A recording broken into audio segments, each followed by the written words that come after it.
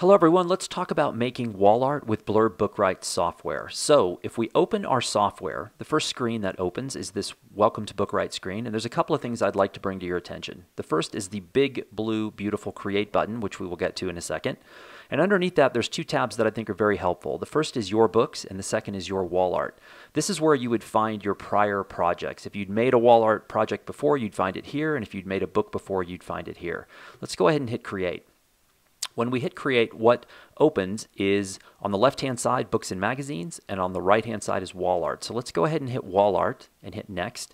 And what comes up are your wall art options: canvas prints, acrylic prints, metal prints. And underneath, if I have canvas prints selected, what you'll see down below is the aspect ratio. And then underneath that, you'll see the sizes available in that aspect ratio and the prices. And if I change from canvas to acrylic, you'll see those numbers change. And the same for acrylic to metal, you will see those change. So let's go ahead and hit metal. I'm just going to choose a square. I'm going to hit next. And this screen is important. I want to show a couple of things here.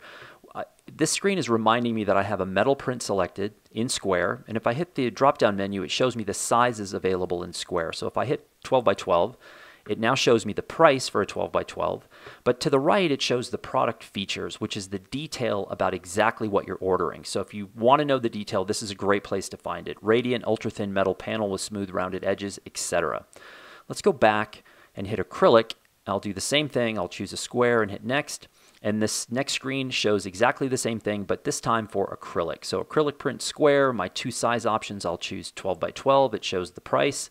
And here are my product features for acrylic. So let's go back because there's a lot about canvas that's interesting and some things I want to show you. So I've got canvas selected. I'm going to choose a portrait aspect ratio, hit next. This is reminding me that I've chosen canvas in portrait. I'm going to choose an 8 by 10.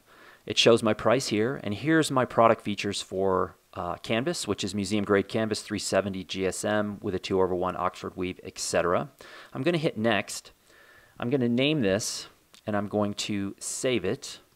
And as soon as I've got that selected, I'll hit save and then start a new project. When I choose canvas, the first thing that I'm greeted with is this pop-up window that gives me three options: wrap image, solid color, and custom layout. And let me explain these a minute.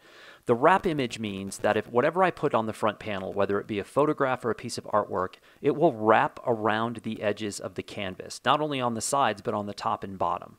The solid color means that whatever I put on the front panel, a photograph or a piece of art, is on the front, but then I can have a solid color that wraps the outside of the canvas, meaning the sides and the top and bottom.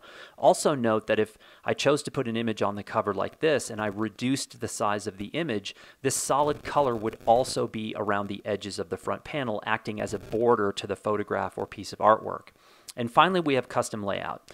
And custom layout is where you can basically do anything you want, and that's what I want to feature here. So let's go ahead and hit OK.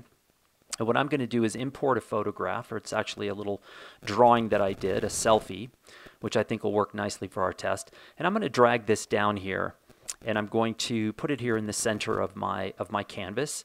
And if I center it, float it here in the middle, and I hit preview, you'll see it's pretty basic here. I've got an image floated with a nice big white border on it, but my side panels and my top and bottom are just all white. But what if I want a little bit more excitement here? Let's say I go up here to the Draw Shapes tool, and I draw a box in here on the top side of my canvas, and I hit inside that. And I go here to this little color checker right here. And let's say that for whatever reason, I want a blue top to my canvas.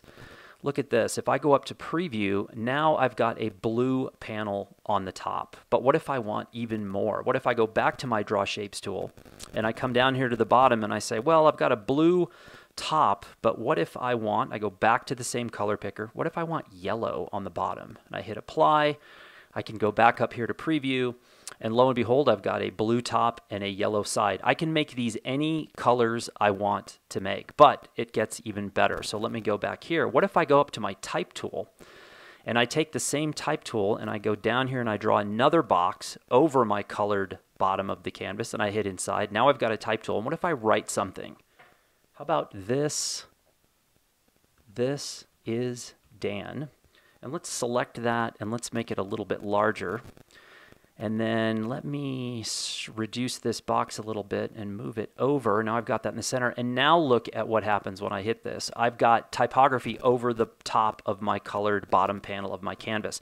This is the custom feature, and this allows you to do whatever color you want. If you want to add typography, you can draw another shape on top of this and add something else. You really can do anything that you can dream up. And that's, I think, why it's probably the most interesting feature that we have on this canvas side. So that, in a nutshell, is how you make wall art with Blurb BookWright software.